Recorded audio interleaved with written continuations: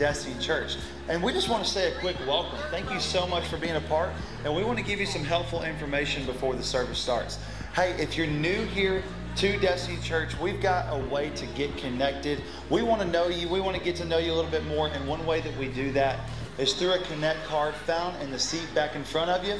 We would love for you to fill that out, carry that out to the Connect Center in the lobby, and we want to bless you with a welcome gift today for it being your first time here at the church. Hey, and in other news, listen, we've got a worship experience catered for all the adults and all the teens here at Destiny Church, but we've also got an amazing kids experience upstairs ready for your little ones.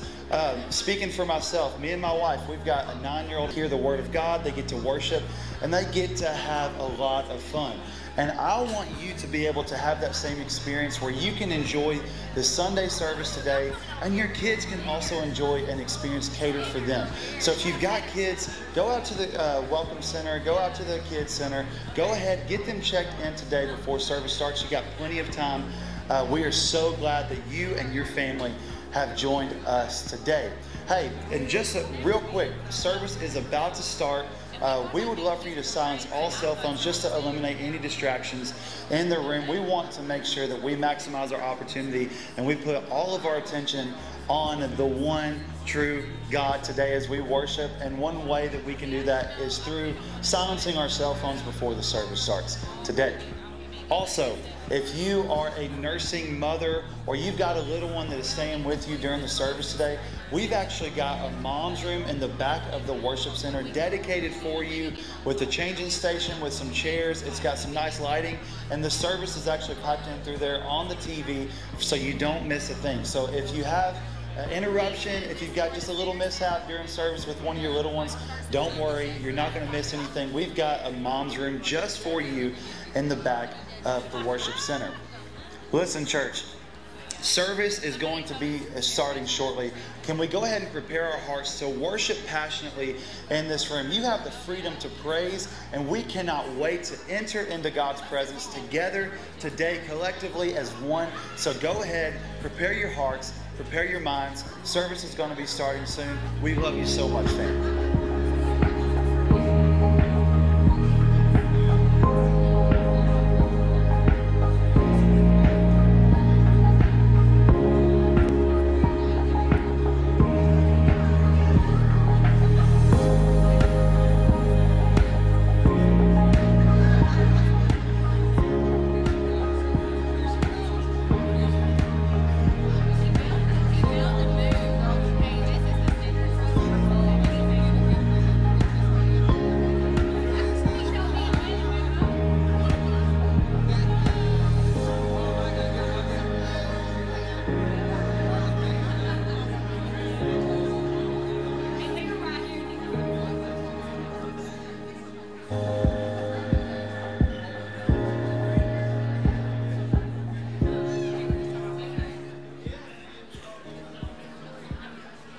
We are so glad that you chose to join us today at Destiny Church. You know, one of the things we're about here is moving people toward God. And today, when you got up out of your bed and you started moving toward the church, you were moving toward where the presence of God is going to meet a whole group of people all day long as we move in and out of these services. And we're so glad you chose to be a part of that.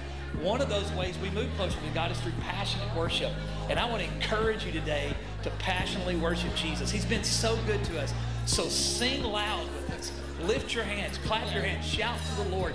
Let's give God praise and give him credit where all credit is due. He's worthy of our praise. Listen, we're so thankful you came, and it's our hope that when you leave today, that you will leave knowing that you have met with Jesus.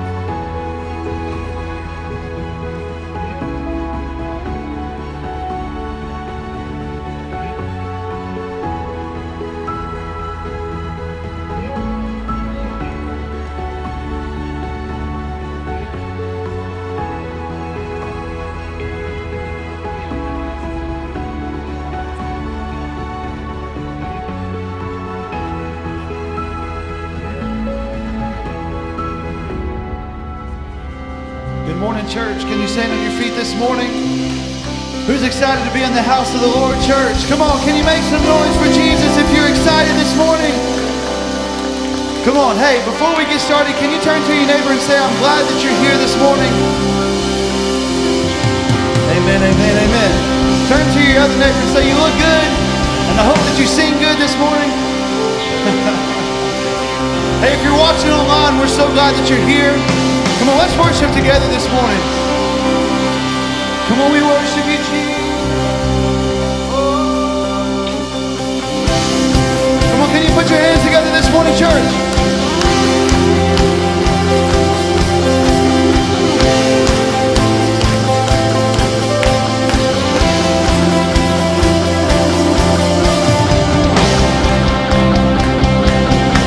Come on, can you praise Him with everything you have this morning, church?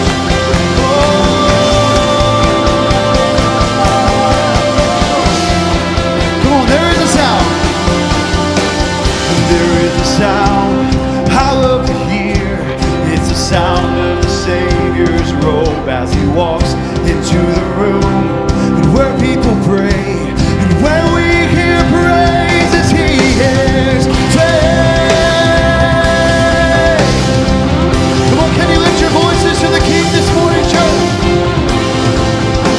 Oh, come on, every voice, sing that again. There is a sound. Sound I love to hear. It's the sound of the Savior's robe as He walks into the room where people pray, and where we hear praises, He hears our faith.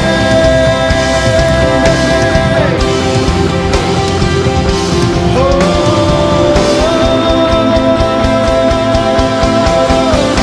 come on, sing away.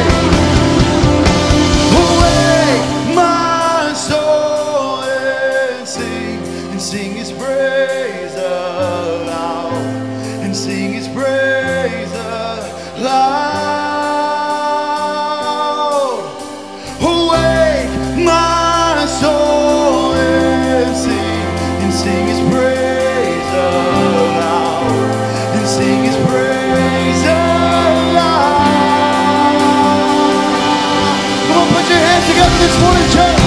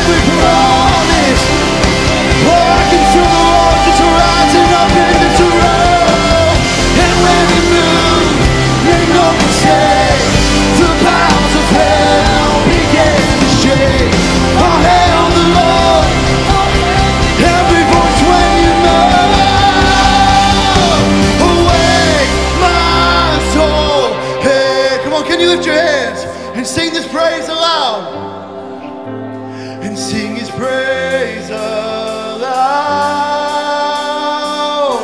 And awake my soul and sing His praise aloud, and sing His praise aloud. Come on, can you do just that? Can you just let your praise rise up? Come on, can you just let a shout of victory rise up?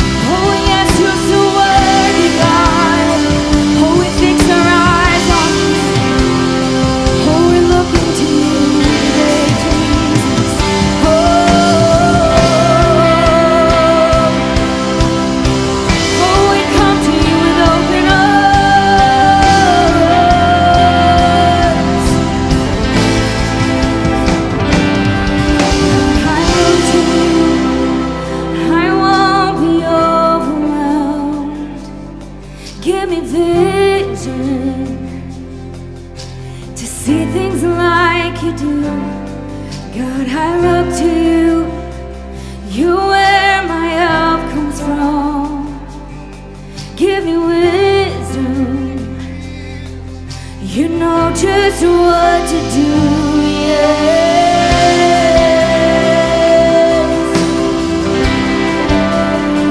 Oh, you always know what to do, so we look to you. God, I look to you. I won't be overwhelmed.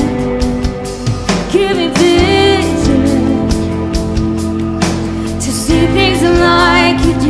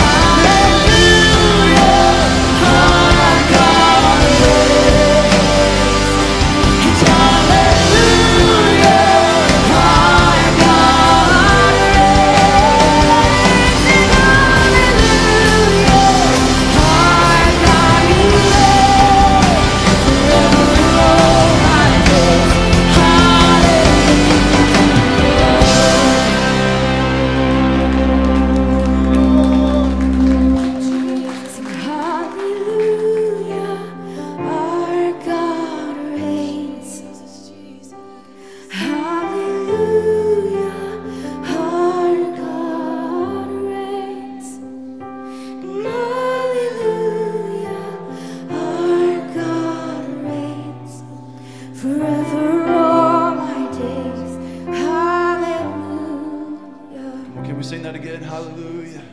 And hallelujah, our God reigns. Come on, every voice. And hallelujah, our God reigns. And hallelujah, our God reigns. Forever all my days. Hallelujah. Let that just stir in our heart this morning as we continue to sing our and hallelujah, our God reigns. Come on, He reigns this morning. And hallelujah, our God reigns. And hallelujah, our God, you reign forever all my days.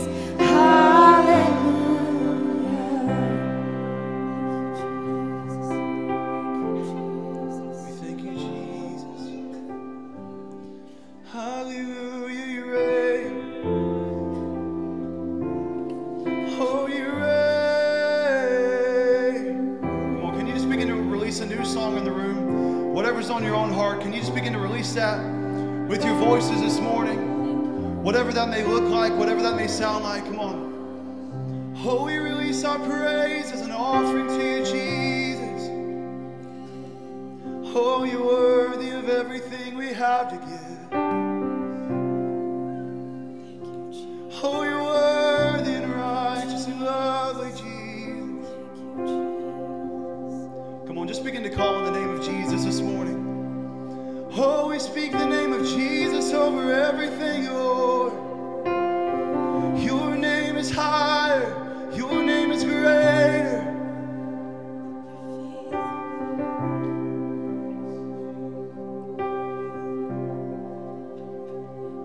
And your name's above all names.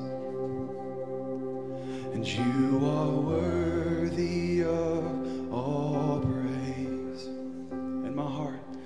And my heart will sing how great is our God. Come on, do you believe He's great this morning, church? Come on, sing that again. Your name's above all names. Come on, He's worthy. You are worthy of all. Come on, and our heart will sing. And my heart will sing, and how great is our God. Lord, your name, and your name's above all names. And you are worthy of all praise. And my heart will sing, and how great is our God. Oh, His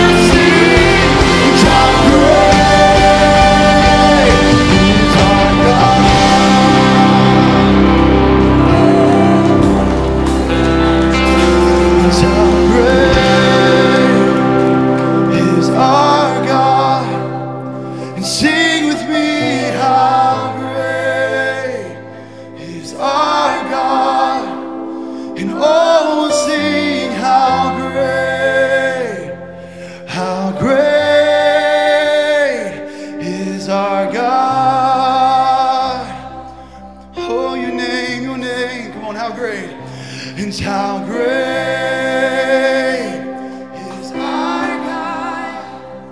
Sing with me, how great is our God. And all will see how great is our God. Thank you, Jesus.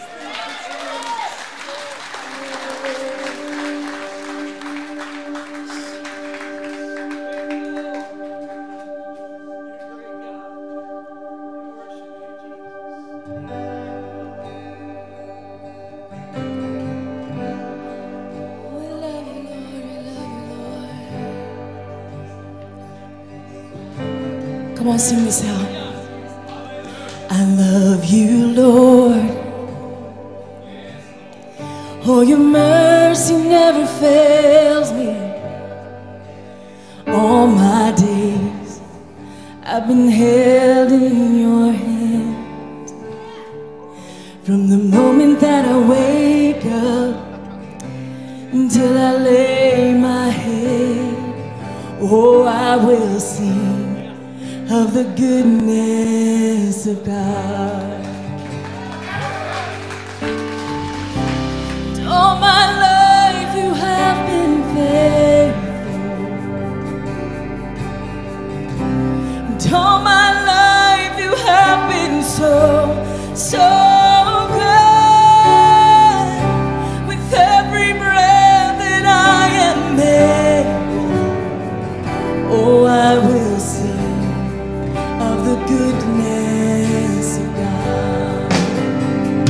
I love your voice, yeah, 'cause you have led me through the fire in darkest night.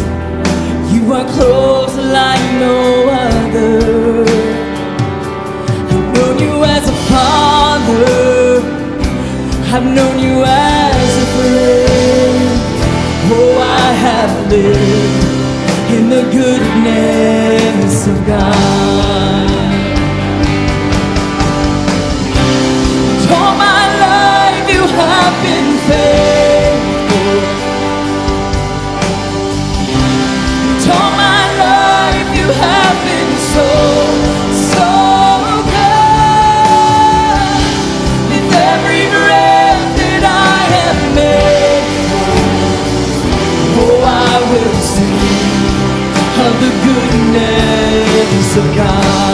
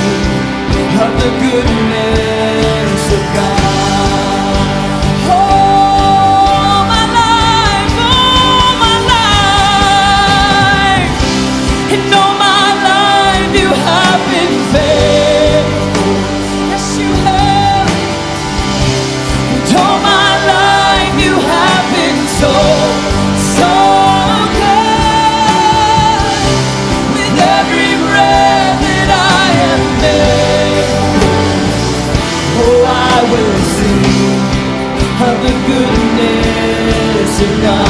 Come on, let's just say it again. Your goodness is running after. Your goodness is running after. It's running after me. Your goodness is running after. It's running after me. With my life laid down, I surrender now. I give you everything. Your goodness is running after. It's running after me. Your goodness is running. Oh, He's running after. He's running after you today. Your goodness is running after. It's running after me. With my life laid down, I surrender now. I give you everything. 'Cause your goodness is running after. It's running after me.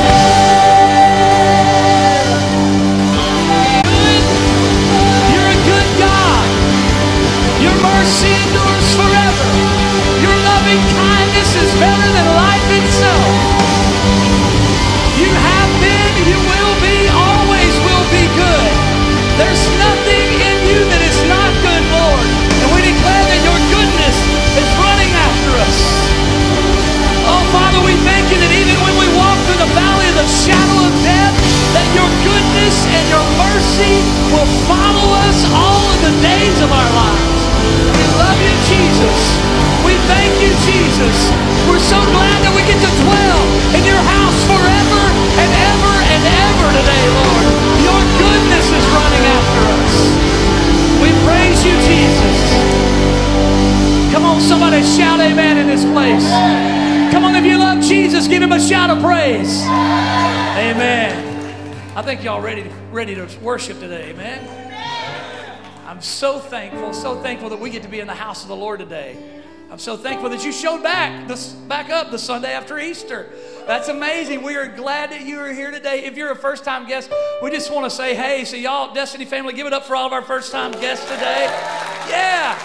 We got some instructions for you in just a moment, but I just wanted to tell you, just thank you for being here today, and just talk to you again about generosity. I want to thank you for being a generous church. The Word of God tells us to bring our tithe to the storehouse. We believe that the tithe belongs to God, and a tithe is a tenth of what we have, or what comes into our bank accounts, what we make and what we earn, and we bring that back to the Lord, and we let Him do what He wants to with that. And we've seen amazing things happen just already this year for what God's doing, and I want you to know that that in a couple weeks, I'm going to be flying to a little country on the continent of Africa called Burkina Faso. And while we're in Burkina Faso, I have to wear a suit the whole time I'm there, and it's hot. And I will wear a suit 3 days in a row, 4 days in a row actually. And we will be preaching and attending 3 Bible college graduations. That's Priority One, the ministry that we're a part of that builds Bible college all over the globe. We're going to be there, and so we'll be preaching those graduations that last 3 to 4 hours. And it's Africa, y'all. Everything lasts a long time, and it's amazing. It's an incredible place to go. And we're going to be able to hang out with pastors who have literally given their lives up to serve Jesus, fighting against all kinds of persecution. Even in that country, the persecution from people who don't believe in Christianity is strong there, and there's a lot of violence against Christians. And so I'm just so grateful that I get to be there and be a part of that and represent Jesus and represent this local body of believers and go there and tell them, hey, we're with you. And those pastors, when they get trained up and they graduate, they're not going to like some great position that's paying them a salary or anything like that. No, they're going back into their villages, and they'll start a church under a tree if they have to. They'll start a church in a hut or underneath a few pieces of tin, and they'll get in that little place and they'll start telling people about Jesus. And the proof will be in the power of the Holy Spirit. Paul said we don't come to you with eloquent speech or man's wisdom, but through the power and the demonstration of the Holy Spirit. And the proof will be in that, and churches are being planted all over the continent of Africa like that right now. All around the world it's happening, but I get to be there in that little small country, Burkina Faso, for just a few days. I can't tell you the city that we're flying into because I cannot pronounce it, okay? And so I will learn eventually. But here's why I'm telling you that. When you give, you're giving to that. We're going to give you an opportunity to give to Priority One big time in a few weeks, and we're going to make some pledges to give throughout the year to Burkina Faso for building dorms for these pastors, because they don't have a place to stay. The dorms literally are 15 by 9 rooms where the pastor and his wife, usually 5 or 6 people will live in there, pastor, wife, and kids. And they'll stay there for a year or two and train, and then they get sent out. And when they do that, and when you give, you're giving to things like that to see the gospel preached all around the world, and it matters. It matters. So thank you for giving, texting to give, Venmoing, give online, give in the boxes in the back, however you want to do that. Let me pray. Father, I just thank you that we get to give and we get to be a part of the generosity of your heart. Lord, we get to be a part of seeing the world reached for you and the gospel preached, Lord. It's amazing to me, Lord, how when your gospel goes forth, that it's persecuted. It's because it's love, Lord. It's not persecuting, but it draws persecution because it's just the love of Jesus, and the enemy hates that. But Lord, we know that we are strong because you are strong in us, Lord, and you have sent people around the world to preach the gospel of Jesus. We thank you for those pastors, those sweet pastors and their wives and their families, Lord, in places like Burkina Faso, who are giving all they have to see you do a work back in their communities, in their villages. And Lord, we give you praise and honor. We're so honored to be able to be a part of something like that, Jesus. We thank you. In your name we pray. Amen. Amen. Right before you are seated, you can turn around and say hey to each other.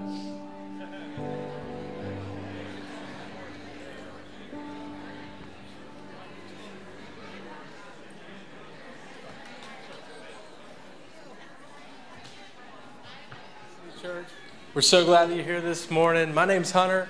And I just want to take a quick second to tell you some things that are happening at our church. But first, I want to welcome all of our first-time guests. We're so glad that you joined us today. And we want to connect with you on a personal level. And one of the ways we do that, there's a card in the seat back in front of you. We want you to fill that out, drop it off at the Connect table on your way out. There's a team there. They want to get a gift in your hand, answer any questions, and let you know that we're so glad that you're here this morning. And we've got a lot coming up here at Destiny. The first thing being Encounter Night. It's next Sunday. It is at 6:30, and we're going to worship together. And we want you to invite and come ready for the Lord to move. Those nights are powerful, and we can't wait for it. And we're very excited to announce that we're doing our very first Young Adults Night on April the 9th at 6:30. This is for 18 to 30-year-olds. And we want to be intentional about just investing in you, creating a place where you can encounter the Lord and meet each other. And so we're going to have free coffee and childcare, okay? So make sure that you're there for that. And then on the 19th, we've got a men's night happening. All the dudes, just come on, tell everyone about it. We're going to have some food, we're going to encounter the Lord, and we're just going to hear from Him all together as men. So make sure you put that on your calendar. And then we'll end that weekend with our favorite thing here at Destiny Church, and that's Baptism Sunday. So if you've given your life to the Lord, we want to celebrate you. We want to hear your story, and we want you to know that we're so excited for what the Lord is doing in your life. So you can sign up online. You can let us know in the lobby, and we can't wait. On the 21st, we're going to have a party together, and it's going to be an incredible day, Baptism Sunday. Well, hey, we're ready for the message. We know it's going to be powerful. So why don't you pull out your notes, get your Bible ready, and lean in for week 2 of Reset.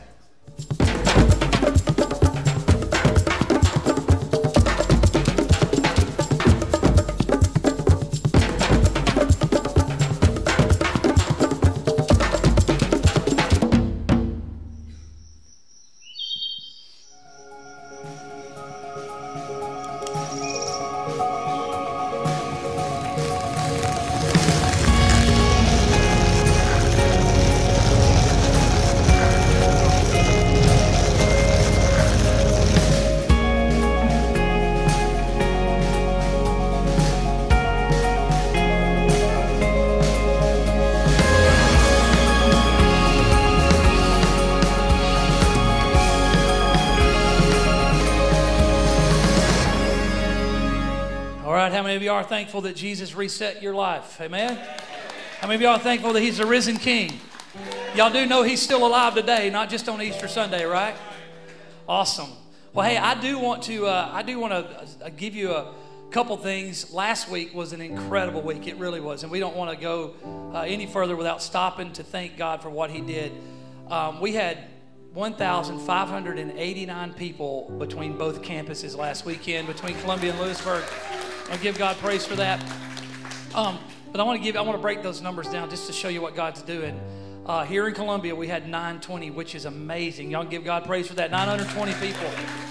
Lewisburg, who's been open for just a little bit over a year, we opened that campus up last January 22nd.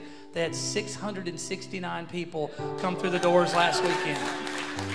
It took us 10 years as a church from the time we planted it to see 600 people at an Easter service.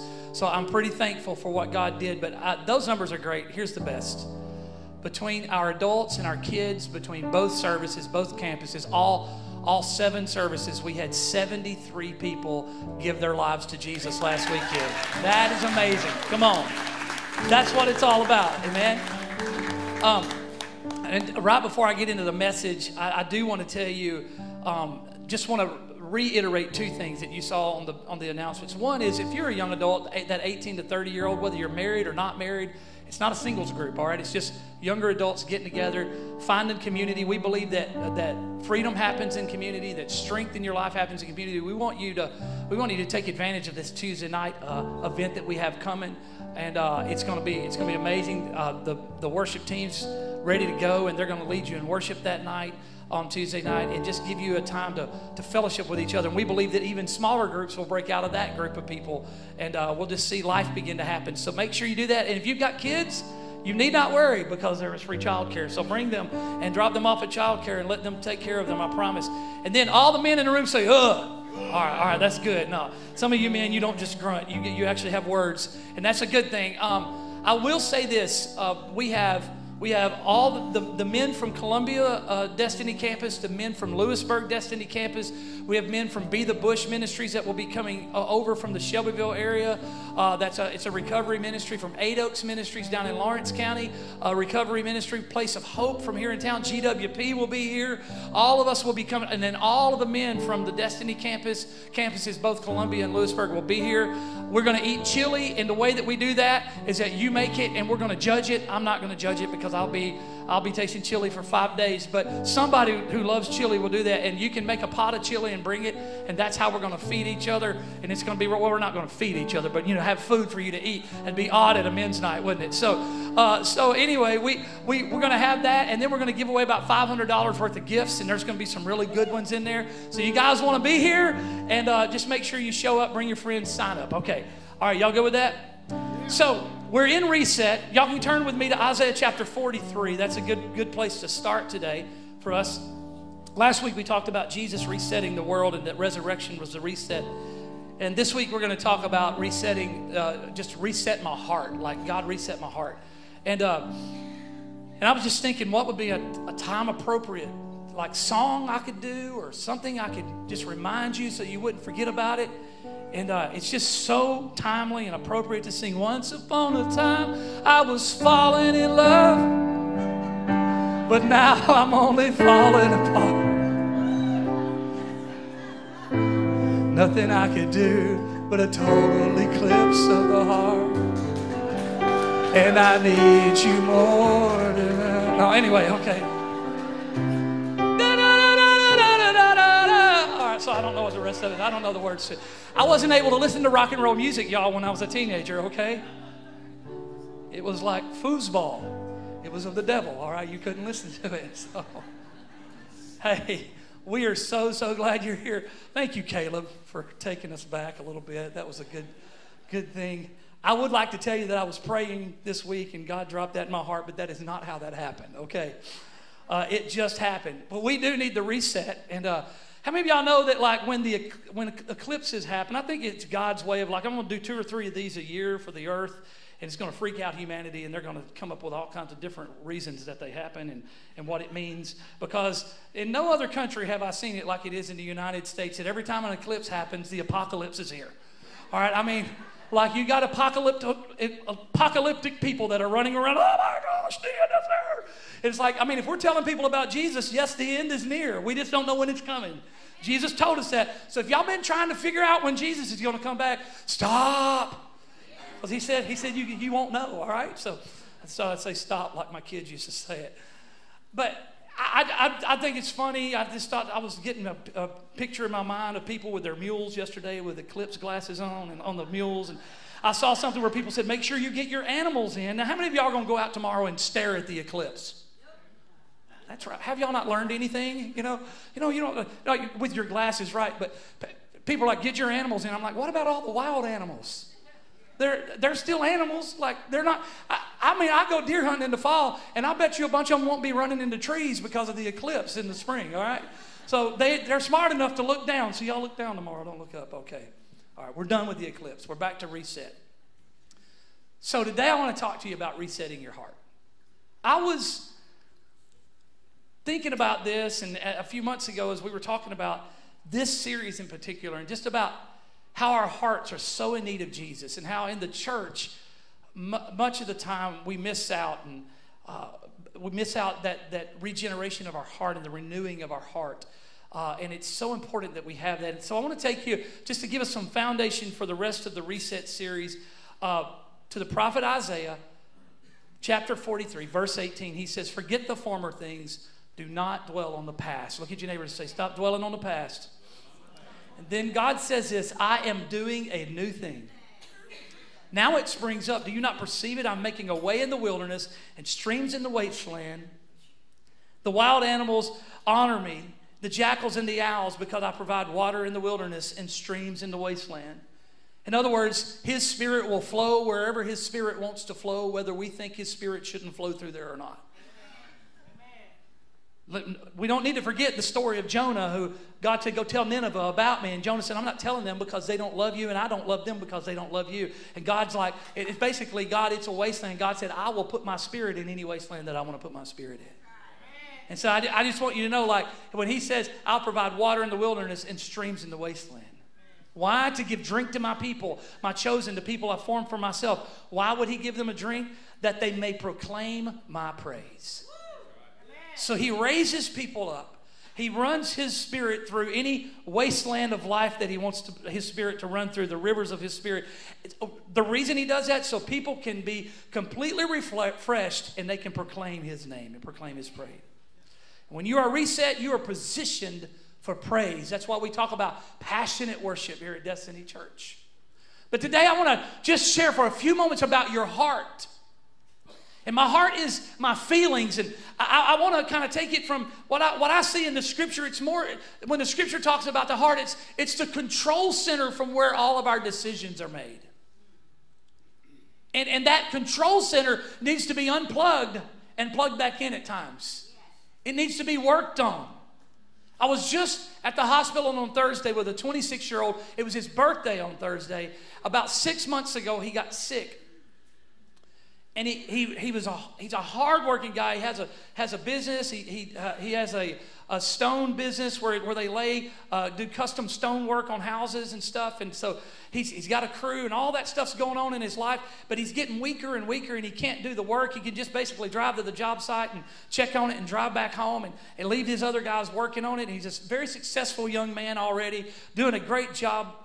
Just taking care of him and his wife. And he started getting really, really sick, and his doctors couldn't figure it out. They sent him to a specialist. They sent him to another specialist. And finally, he got to a cardiologist, and they checked him out. And he had an infection in his heart. An infection in his heart. And that infection in his heart has basically destroyed one of the valves in his heart. And they had to go through his ribs on this side, and they went in a procedure that they do now, that they go in where they don't have to cut his sternum open. And they went in and they put a new valve in that side of in that part of his heart at 26 years old. Because if that part of his heart was left alone and that affection was left there, it would kill him. He would die from that. But because of medical science, and and God gave them all that knowledge, and and the healing work in the hands of Jesus, they were able to go in and take care of that problem. And I would submit to you today that many of us in this room, we have a spiritual heart infection. It's in our bloodstream. It's pumping through our heart. It's going right through the very control center of our lives. And our heart is in danger of getting to a place where it's not working right for us. And some of you sitting in this room, you could have been in church your whole life, and you still have a problem with your heart, and you've got a sick heart. And I want to talk to you about that. I'm going to give you a problem and a solution again today. The very first problem is this. When it comes to being reset, there's a problem with my heart. You have a heart problem. I have a heart problem. Jeremiah 17:9 tells me that my heart is unhealthy. It says the heart is deceitful above all things and beyond cure. And who can understand that? So my heart is unhealthy. Say, I have an unhealthy heart. So the first thing is my heart lies. It does. Shannon and I had a lot of time in the truck yesterday, and we're driving down the road. Y'all have heard me talk about this song before, and I love Reba, and she was singing, the heart won't lie. You know, sometimes life gets in the way. And I'm like, come on, sing it, Reba. Go, girl. And I'm like, but you're singing a lie to me because my heart lies. My emotions, my feelings, they will lie. It's kind of that part. It's that feeling part of us, and our heart will lie to us. But if your heart's not reset by the Spirit of God, then listening to your heart will get you in a heap of trouble. Anybody by a show of hands, you can do it from home as well if you're watching from home. Anybody by a show of hands say, hey, my heart's lied to me before. It's led me down a bad road. That's right. Oh, yeah. Y'all thinking back about that 8th grade boyfriend or girlfriend, ain't you? You're like, what was I thinking? All right, so your heart lied to you. He says it's deceitful. It lies. It's also sick. It's beyond cure. Your heart, it says my heart is beyond cure. In other words, I have to have a miracle for my heart to be right. Your heart is sick and beyond your ability to fix it. And you must have Jesus to have healing for your heart. It's for your heart that Jesus came and died. Don't forget that he came and died so that you could be healed from the debilitating illness that you have that's causing your heart to deteriorate. And Jesus said it isn't the healed who need a doctor, but it's the sick who need a doctor. So there's nothing wrong with us going ahead and saying today that I've got a problem, my heart's sick. But there's another problem. My heart's not just unhealthy, my heart is also unwilling. I have an unwilling heart. Ezekiel 36:25 and 26 says, I will sprinkle clean water on you and you will be clean. I will cleanse you from all your impurities and from all your idols. I will give you a new heart. Everybody say a new heart. And put a new spirit in you. I will remove from you your heart of stone. I'm going to stop right there. We'll get back to this scripture in a little bit. But he said, I will remove from you your heart of stone. In other words, you're cold-hearted at times. Your heart's like a rock. It's callous. It's hard, and there's no breaking through it. And when you think about that, you're like, I don't know if my heart's hard.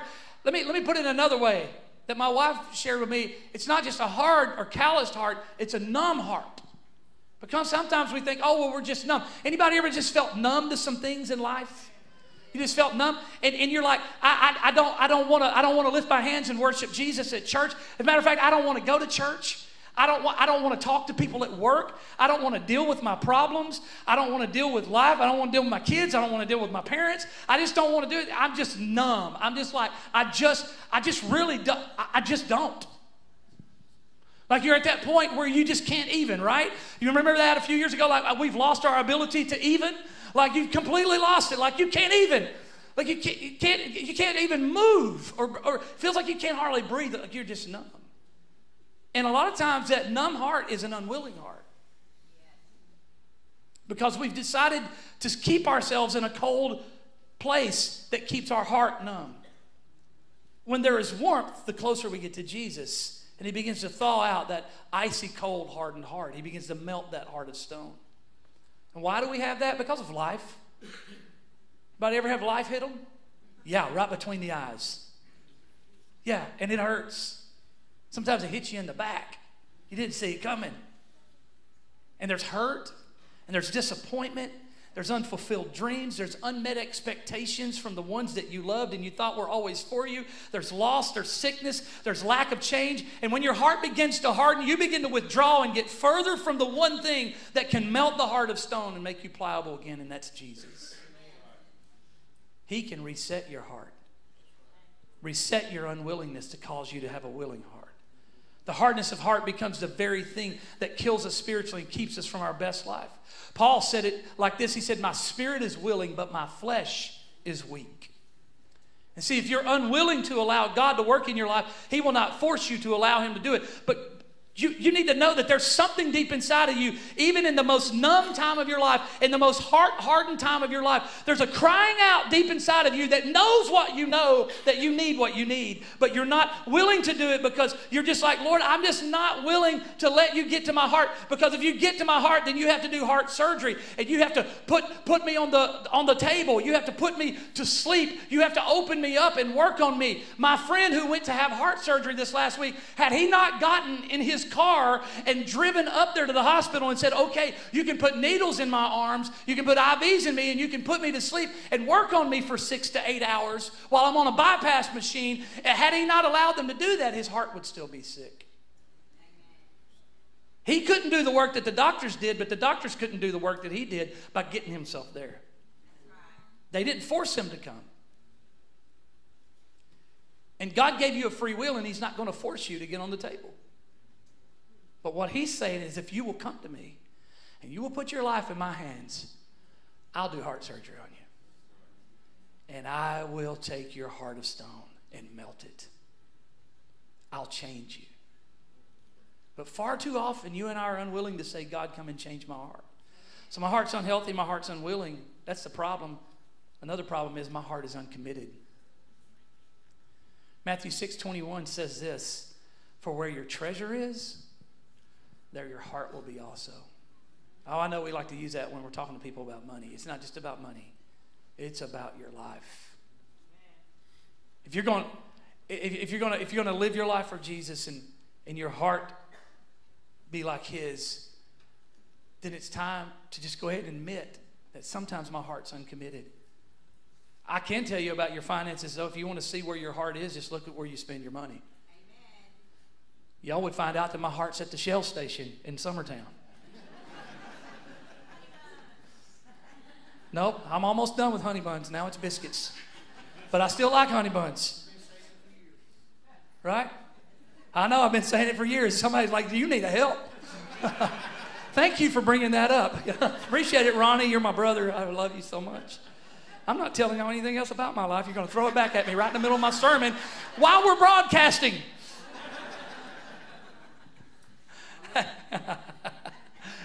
You know, but if you look, you'll see where your heart is. You'll see where your interests are. For where your treasure, your interest is, that's where your heart will be.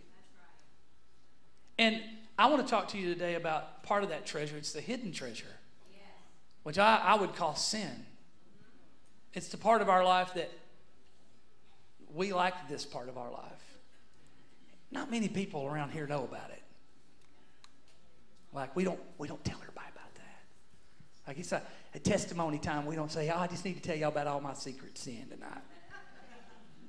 Now, that can happen in life groups. That's why you need life groups. And you get with 4 or 5 or 6 or 10 people, and you get to know them, the walls begin to break down, and you find a safe place to talk about your life with people that you can trust and that you can do life with. That's another message, right? It's important. Maybe ask yourself this. If I were going to be alone for 2 or 3 days and I had zero accountability and I'm all by myself and nobody would ever know anything that I did, where would my heart take me? Where would this take me? Where would this take me? Where would stuff that goes in this that's stronger than water take me? Where would those old relationships that I'd said I'd never go back to, where would they take me? Where would my own personal thought of myself take me? Would I be able to bask in the fact that I'm God's child, or would I begin to tear myself down for the next 2 or 3 days and find myself in a deeper depression than I've ever been in? Because your heart will lie, and part of your heart is uncommitted to God, and you've not allowed him to take care of it. And you have this place, and the reason we have that place is because it's a comfortable place for us, and we have a counterfeit place of, we think it's a place of peace because it's momentarily. But remember what the scripture says about sin. Sin is fun for a season. I've never heard anybody say, man, I'm going to go out and sin, and it's not going to be so terrible and so bad, and I'm not going to have any fun. No, sin's fun for a season, but in the end, it leads to destruction, and it will completely tear your heart apart. But more times than not, we are uncommitted to heart transformation because we have buried sinful treasure and we are not willing to commit even the darkest areas of our lives to Jesus. Some people call that guilty pleasures. There's really no true guilty pleasures with a believer. Like we give the Lord our hearts. And many times we have committed to our sinful life more than we have committed to Jesus. And what he is asking is for a heart that's committed in every area. Because many times we commit to Jesus on Sunday and we commit to that hidden treasure of sin Monday through Saturday. And sometimes Sunday afternoon if we had a bad Sunday or I didn't preach a good sermon. Or somebody made you mad. Whatever it is. How do we know this? It's by how we respond, how we react in life. And I believe that as our heart becomes more committed to allow Jesus to work on it, the more we will find ourselves responding differently. We find ourselves responding differently to what life throws at us. Our commitment to God matters, and he isn't looking for perfect. He's just looking for committed people. He wants you to be committed. So, yeah, my heart's unhealthy at times. My heart's unwilling. And my heart can be uncommitted at times. And God is saying, I can make you healthy. I can give you the strength to be willing. I'm not going to make you willing. And I can give you the strength to be committed. He will not make you commit either, but he'll give you the strength to be able to commit. So if there's a problem, there's a solution, right? We talked about that last week. The solution for this is to go to God in prayer and ask him some questions. The first thing is ask God to give me a clean heart. Oh, I love this. Psalm 51 says, create in me a pure heart, O God, and renew a steadfast spirit within me. Do not cast me from your presence or take your Holy Spirit from me. Restore to me the joy of your salvation and grant me a willing spirit to sustain me. Then I will teach transgressors your ways so that sinners will turn back to you. Amen. But what was the psalmist David saying? He's saying, God, I need a pure heart. Clean my heart up. One of my mentors, Rusty Nelson, who pastors, he just retired from the Rock Family Worship Center in Huntsville. He wrote a song back, late 80s, early 90s. It says, a pure heart, that's what I long for. Y'all probably haven't even heard that song. A heart that follows hard after thee. A pure heart, that's what I long for. See, that's our prayer. A heart that follows hard after thee. Then it says, a heart that hides your word, so that sin will not come in. A heart that's undivided, but one you'll rule and reign. A heart that beats compassion, and it pleases you, my Lord. A sweet aroma of worship that rises to your throne. See, our heart can be cleaned up by Jesus. We can't clean our heart, but Jesus can clean our heart. And that's where the reset really happens. When we allow Jesus to get involved and we say, Jesus, clean my heart. We already know based on what we just talked about that our heart is sick and the only one that can heal it is Jesus. When you go to talk to people about Jesus and they say, well, I don't know, I can't come to church until I get things right. Just tell them that your pastor said this Sunday that the last time he went fishing, and he goes a lot, he's never caught a fish fillet. They stink. Dookie comes out of them when you clean them. Just being really honest with y'all, all right? It's gross. You got to get the scales off of them. You got to get the meat off the bones if you're going to fillet them. Some of y'all are getting mad at me already. We don't fillet fish. We fry them whole. But all of those different things, right? And then it's at that place. God takes care of all of that. That's why we've said since we started Destiny Church, we're a group of imperfect people serving a perfect God. You're like, I've got problems. Welcome to the family. Welcome to the club. We are a gang of people who understand that we've all got problems. And our hearts are sick and we need Jesus to reset our hearts. And he's the one who can do it. But our heart's been polluted, infiltrated by the world, infected by the world around us. And what it produces in us is a godless way of living. We become angry. We're jealous. There's perversion. There's lying and cheating. There's all types of sexual sin. I'm not talking about outside the church. I'm talking about inside the church. Our thoughts are ripped apart. We're going to talk about our minds for the whole service next week. The whole message will be about our mind. Gossip, It tears us apart, tears our hearts apart, tears the people around us apart. Addiction created by a lot of those things, and we don't know how to cope, and so we end up getting addicted to something to try to fix another problem that only Jesus can fix. There's no substance on this planet that can clean our heart. Only Jesus can do that. And then we ask God not to just clean our heart, but to cover our heart. I love the scripture that says, under the shadow of your wings I will abide. Like I'll live in the shadow of your wings. But here's a great one for us. Here's our part of this. Proverbs 4:33. Above all else, guard your heart. For everything you do flows from that heart. Because my heart is pliable and it's susceptible to whatever is put into it. When I constantly take things into my life, it's affecting my heart.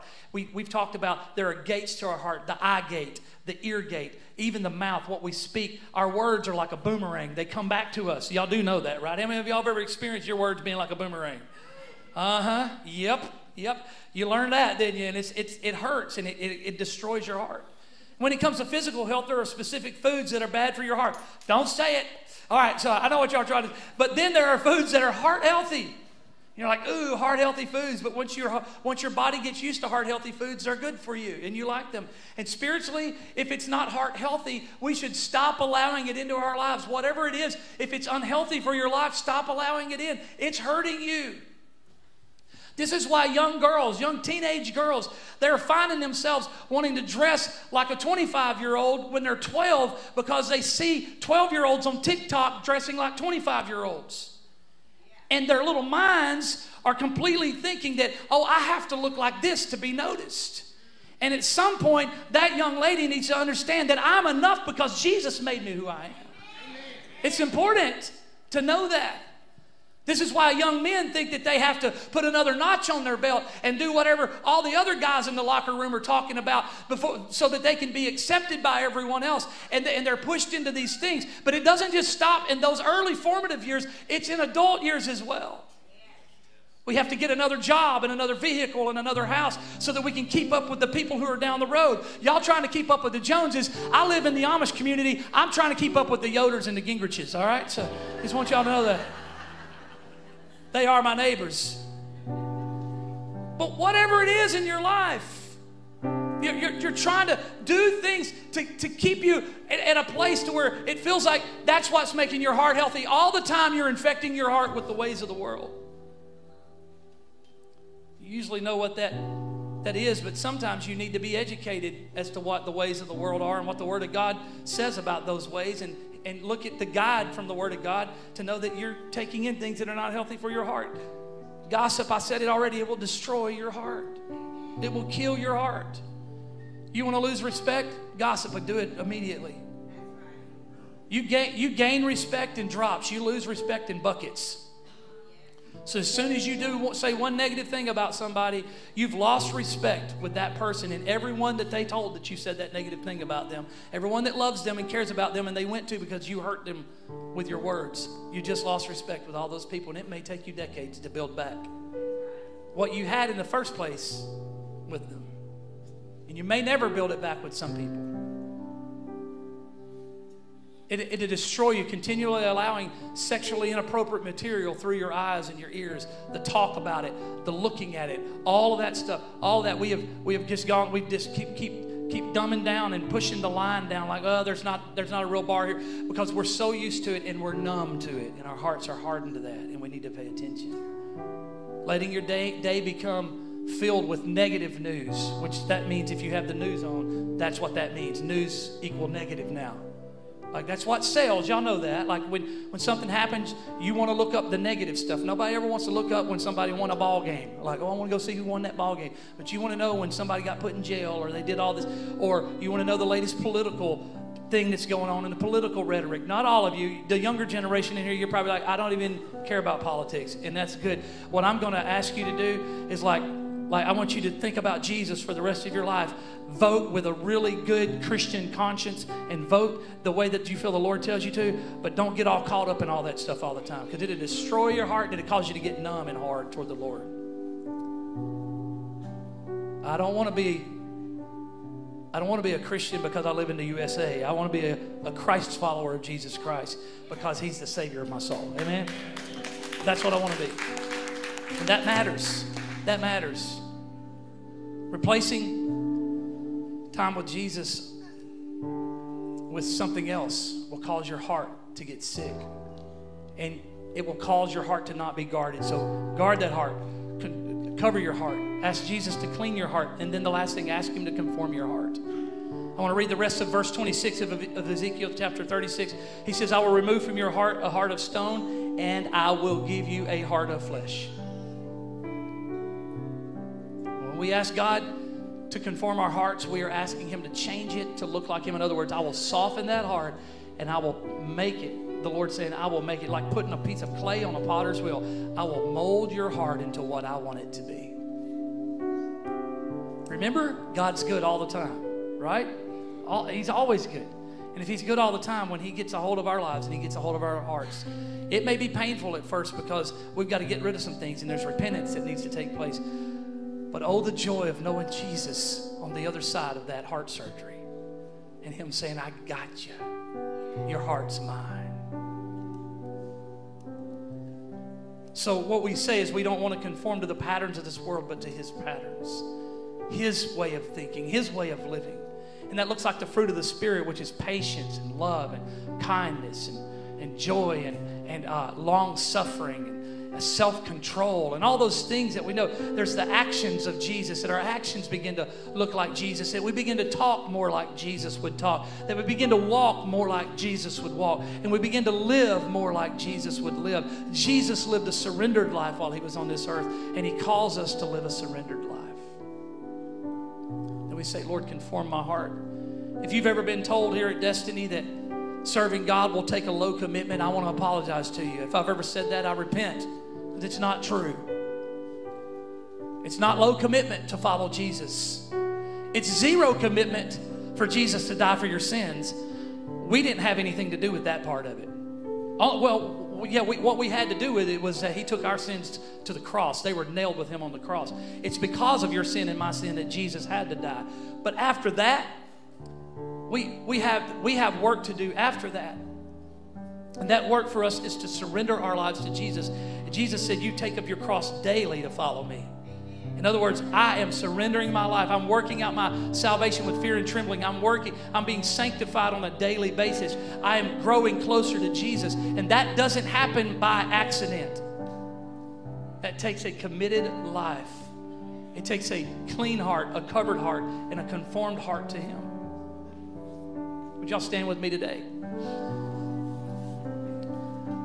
I was up this morning trying to see if I could hear turkeys gobbling outside of my house, and praying and thinking about what God was going to do today. And I just began to hear these words in my heart. And I just wrote them down real quick and sent it to the guys and said, hey, let's just sing these 4 little lines. And God just kind of gave me some words that I want us to sing and make a declaration with that.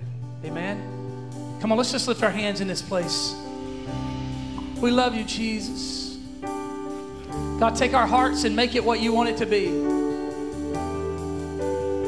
Take our lives and conform them to you. Come melt this heart of stone. Come make it more like you. Jesus, I need you now to do what only you can do. I'm gonna say, come melt this heart of stone. Come make it more like you. Jesus, I need you now to do what? To do what only you can do. Come on, everybody sing now. Say, come melt this heart of stone. Come make it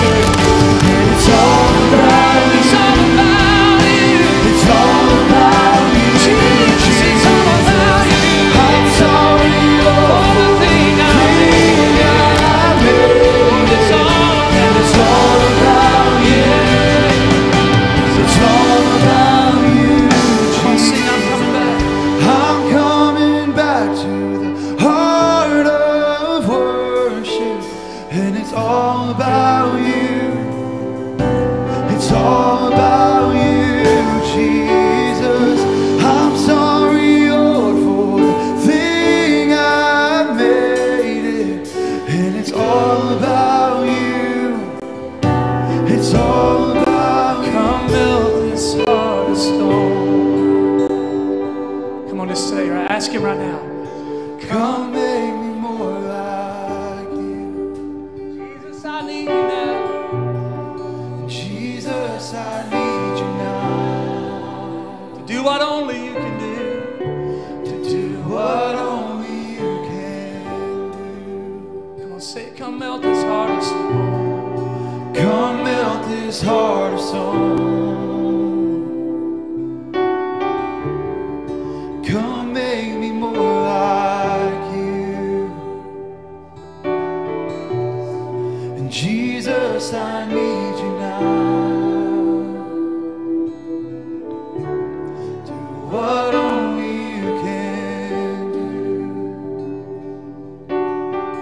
do. Say I surrender all. Say I surrender all. I surrender all to Thee, my blessed Savior. Help us, Jen. Come on, sing that. I surrender all. I surrender all. I surrender all. Sing all to thee. All to Thee, my blessed Savior. I surrender all. Lord, we surrender our hearts to you today. Lord, we ask you to reset our hearts.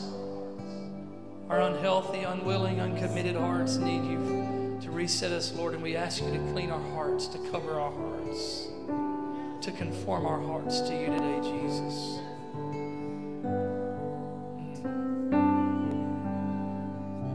Come on, everybody, look at me just real quick.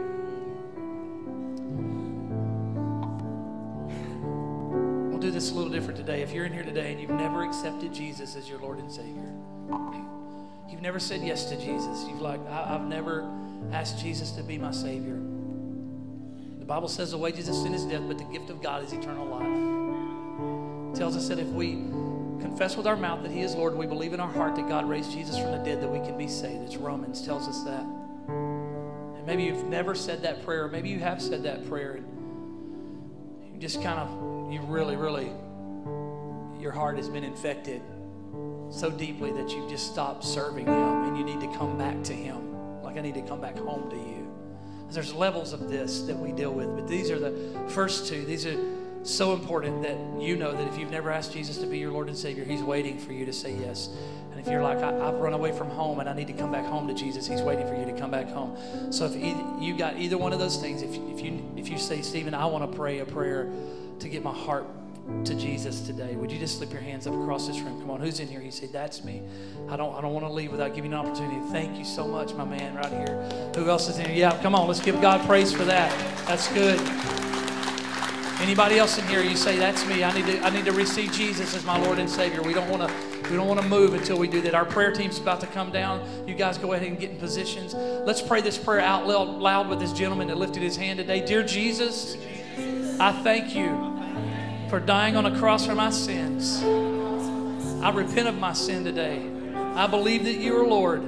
I believe you rose from the grave. And I declare that you're my Lord today. I come to you today, Lord, and ask you to reset my life completely in Jesus' name. Amen. Come on, let's give God praise for that. Amen.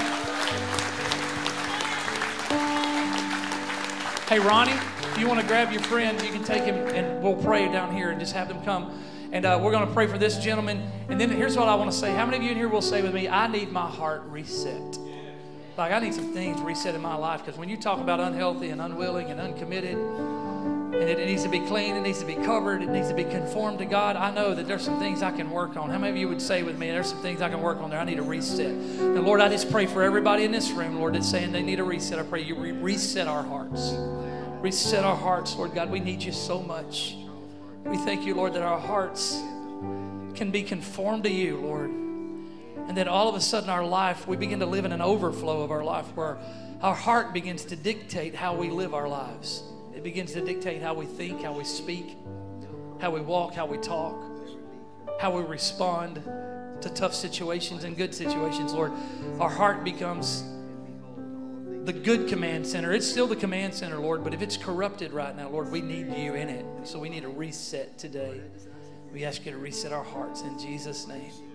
Everybody said, amen. Hey, we love y'all. We love y'all. If you're a guest, make sure you drop those cards off when you go out. Guys, men, make sure you sign up out there in the foyer. We love you guys. Have a great day.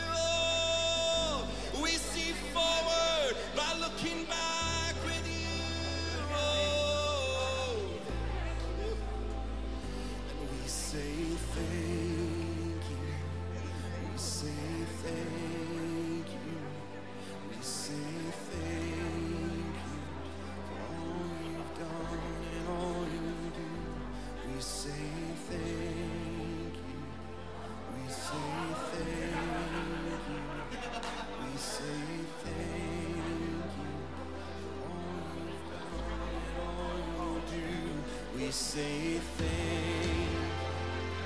We say thank you. We say thank you for all you've done and all you'll do. We say thank you. We say thank you. We say thank you.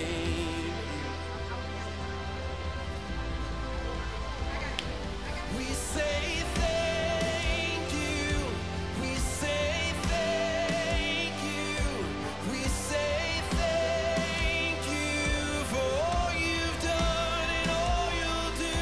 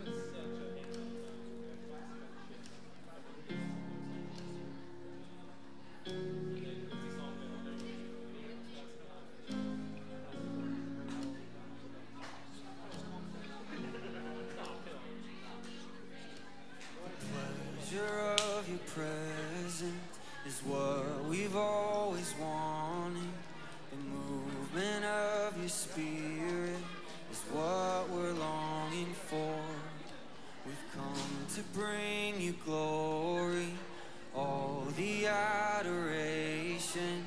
For you deserve the highest praise.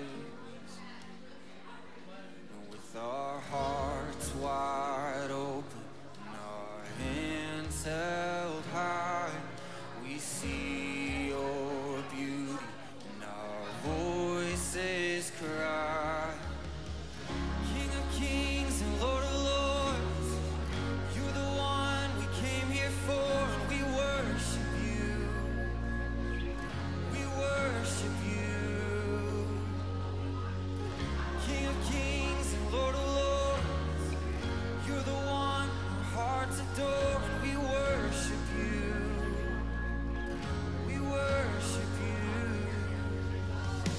You gave your blood and body to pay the sinner's ransom. Your dignity was poured out for the ones you love. And how can we not sing out for all you've done to save us? You deserve the highest praise.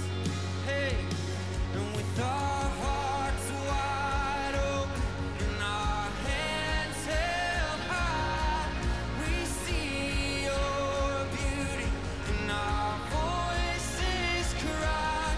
With our hearts wide open and our hands held high, we see your beauty and our voices cry.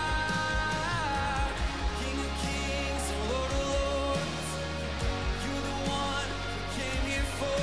We worship you. We worship you.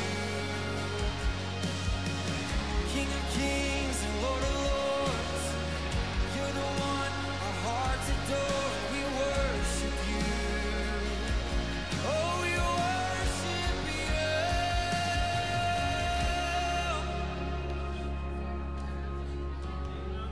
You're the one we came here for. It's you, Jesus. It's you, Jesus.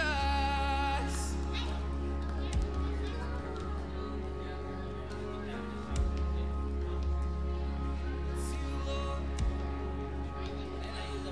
And all of the glory and honor and power be unto your name, unto your name. All of the glory and honor and power be unto your name, unto your name. All of the glory and honor and power be unto your name, unto your name. All of the glory and honor and power be unto your name, unto your name. All of the glory and honor and power be unto your name, unto your name. All of the glory and honor and power be unto your name, unto your name. All of the glory and honor and power be unto your name, unto your name. All of the glory and honor and power be unto your name. King of kings and Lord of lords, you're the one we came here for, and we worship you. We worship you, yeah. King of kings and Lord of lords, you're the one our hearts adore. We worship you. We worship you, yeah. And all of the glory and honor and power be unto your name, unto your name. All of the glory and honor and power be unto your name, unto your name. All of the glory and honor and power be unto your name, unto your name. All of the glory and honor and power be unto your name. Yeah. Woo!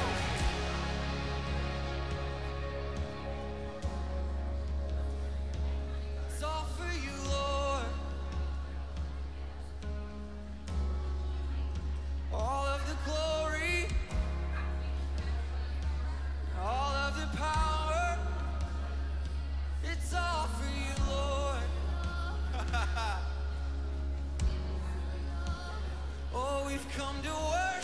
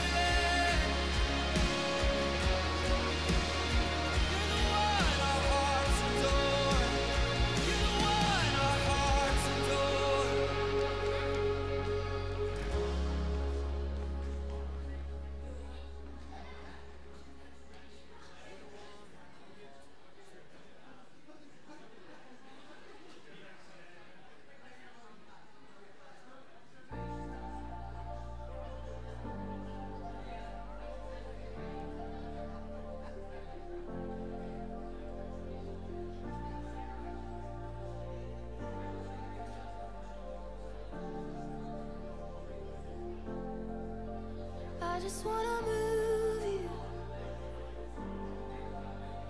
What moves you? I just wanna